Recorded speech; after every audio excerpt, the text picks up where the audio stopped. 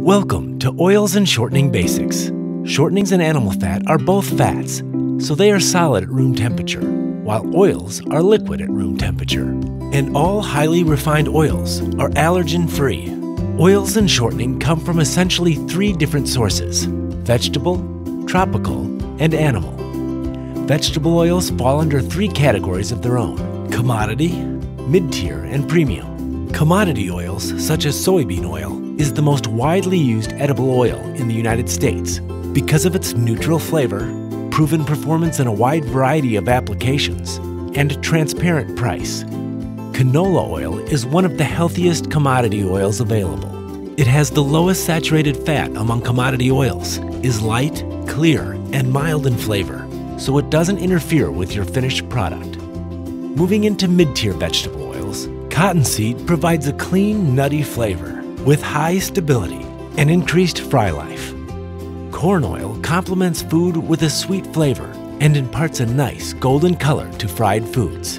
And peanut oil has a bland, clean flavor that does not mask food taste. It is traditionally used for frying and is non-GMO sourced. And then there's the premium vegetable oils, such as sunflower oil, which has a light color, higher stability, is low in saturated fat, and is non-GMO sourced. And high OLEIC canola oil, which has low saturated fat, high monosaturated fat, higher stability, a clean flavor that lets the flavor of the food come through, and provides a longer fry life. The fry life of premium oils is roughly twice that of commodity oils. Then there are animal fats, or non-vegetable shortenings. Tallow comes from cows and has a beefy flavor, is highly stable, and is solid at room temperature. Lard is preferred for baking and is solid at room temperature. Lastly, we have the tropical oils, like coconut, which has a nutty, sweet flavor and is good for confectionery. And palm, which is very stable and has a mild nutty or sweet pumpkin flavor. And both are non-GMO sourced. And there are some important terms when it comes to basic oil and shortening chemistry. Hydrogenation changes liquid oil to semi-solid or solid, increasing oxidative stability. Blending is the combination of various base stocks or shortenings and oils to achieve desired functional and nutritional characteristics.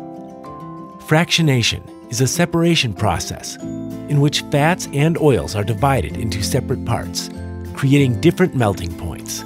Palm and palm kernel are examples of products that can be fractionated. And interesterification is a process that rearranges positions of fatty acids to create a solid.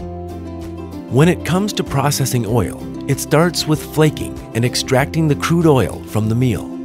The crude oil is then degummed, refined, bleached, and deodorized before it is ready for use. For more information, visit cargill.com/food service.